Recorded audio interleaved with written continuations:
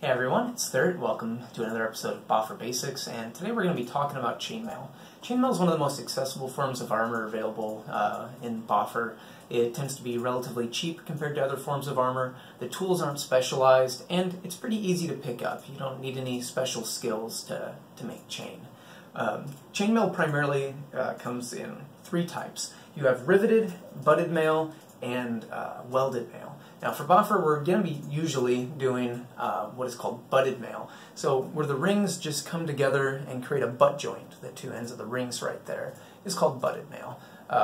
Welded mail would be where welds would be applied to that joint, and riveted mail would be where those would be flat edges with holes in them that would overlap and then be riveted closed. While those are much more sturdy forms of mail, they're also very time-consuming. They do require specialized materials and special skills, and they're more costly. For what we're doing, we don't need super durable chainmail. We're not trying to defend ourselves against real weaponry. So for the purpose of Boffer, butted mail will be just fine.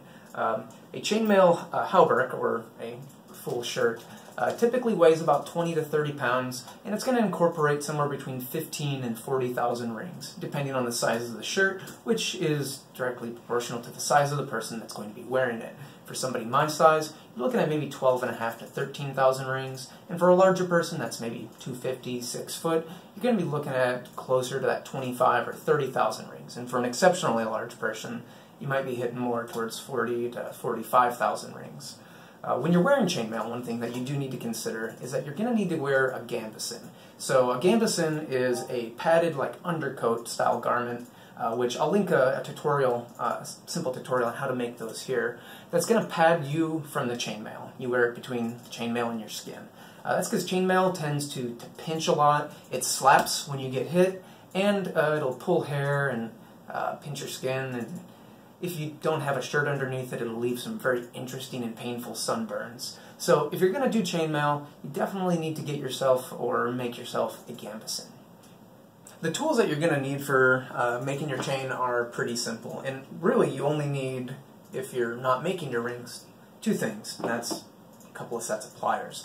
Now, the most common or favored type of pliers in making chainmail are long nose or needle nose, bent nose pliers.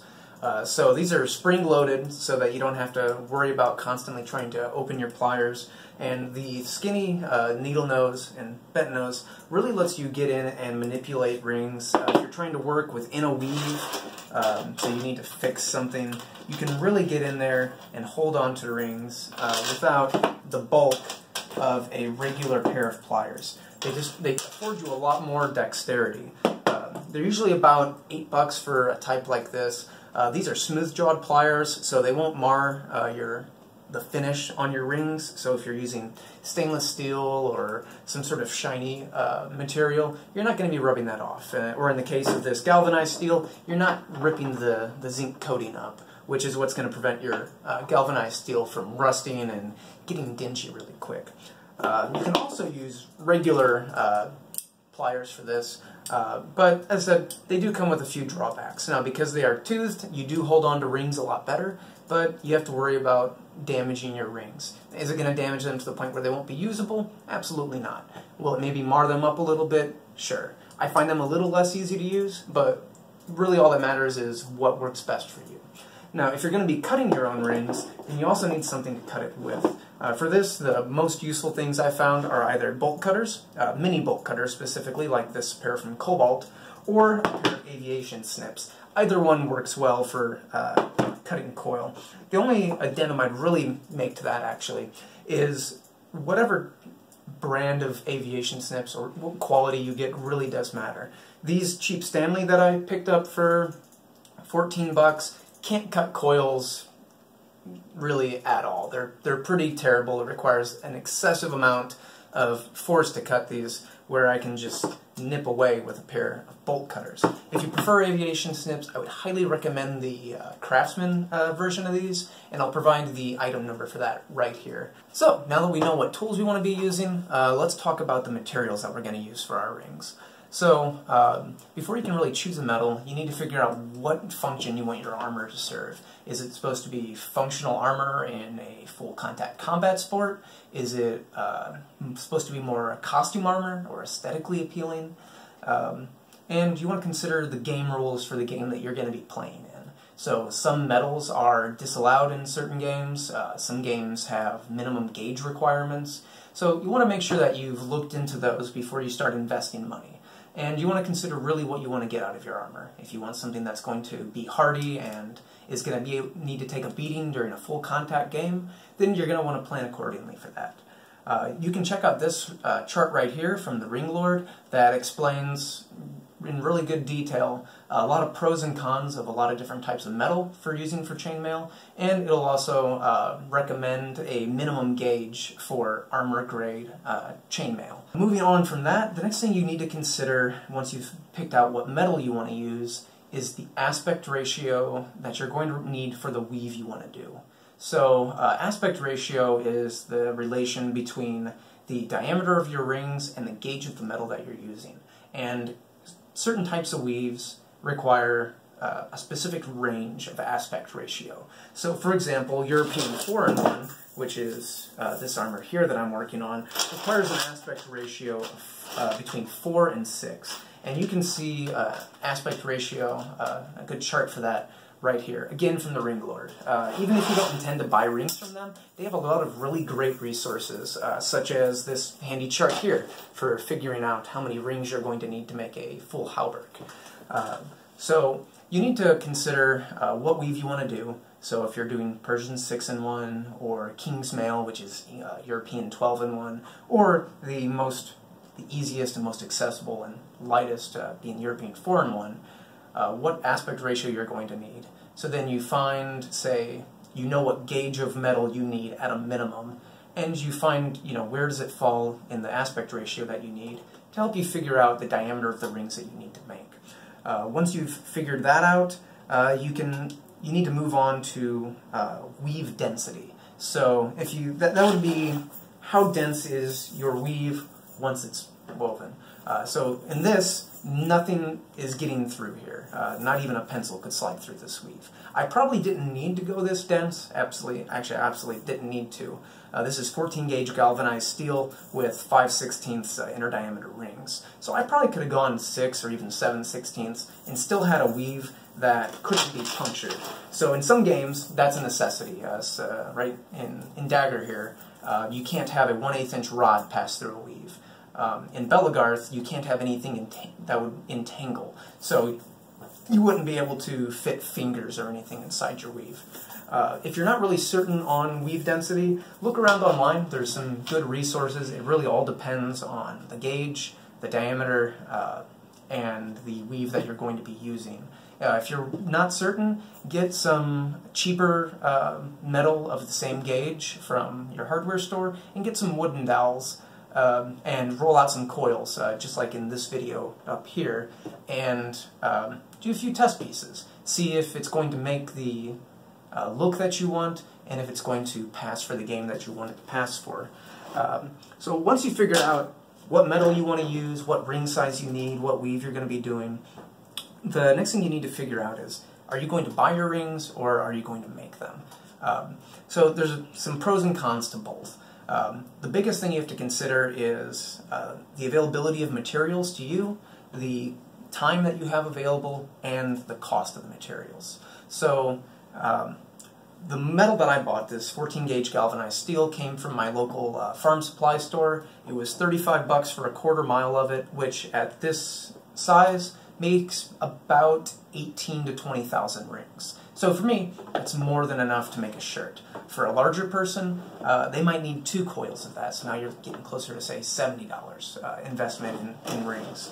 Of course, that still doesn't really, hold a torch to buying rings, which for a full shirt, you're looking at somewhere between $150 and $250, depending on the gauge, the weave that you're doing to determine the number of rings that you need, and the type of metal. So galvanized steel is going to be a lot cheaper than stainless steel by quite a bit. But the next thing you need to throw in is the time. To run out all the coils and cut all of them by hand is is probably an additional 20 to 30 hours onto your project. When you're making a hauberk for a normal person, you're looking at between 30 and 50 hours just weaving it together. So those are the things that are really going to factor into, do I want to buy my rings or do I want to make them?